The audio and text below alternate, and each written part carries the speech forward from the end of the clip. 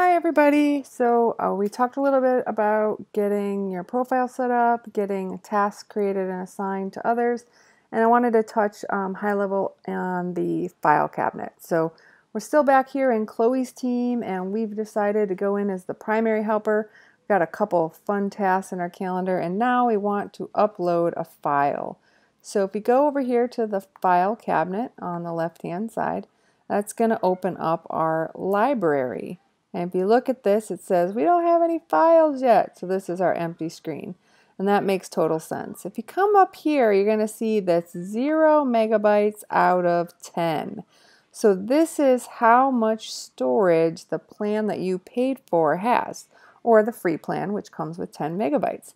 And just like in the add task, we have a big giant add button here if we want to add a file to our library. And again, similar to other functions, if we hit this back button right here, it takes us right back to the main dashboard. So let's go back again to the file cabinet, seeing that we don't have any files, and let's get to adding a file. So you click on the add button, and it's basically going to take you to your brand new, to all of your files, right? And I've got all kinds of crazy stuff here. So let's add our tuxedo PNG file. I'm going to choose that file, and now that's what we've got. So I'm going to put in a title. Maybe we call it the Tux Penguin. The Tux Penguin. Should have picked a word I can spell. Tux Peng. There we go. Cute photo. There we go. Now, one thing that I want to make sure we go through, just like we've talked about a bunch of times before. Right now we have a new document. That means until we do something, this isn't saved. And if you look up here, you see this check mark and a little circle. This would give you a save. If you click the trash can, it'll delete it.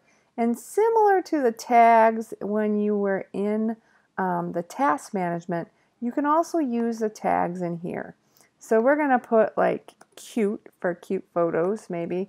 You can do things like POA, so you can easily track any of your power of attorney, maybe legal documents, maybe we add medical documents, stuff like that. Now, right now what we did is we created some file tags and we created all of these, but since they're all purple, right, they're all colored up, what we want to do is just uncheck those that we don't want to assign, and we can use all of these later. So I'm going to keep cute checked. And again, up here, upper right hand corner, check, mark, save. So click that. I'm going to save it. So you notice our tag is cute, and this will be helpful for later if we actually want to go through and search on some of the different documents and find out like all of the files that are power of attorney, all the files that are medical, all the med lists, all of that, and be able to easily search by that tag. So now we're still in new document. If we want this tux picture for this file, for this description to be saved, we go on up here and we click save, right? We click this button.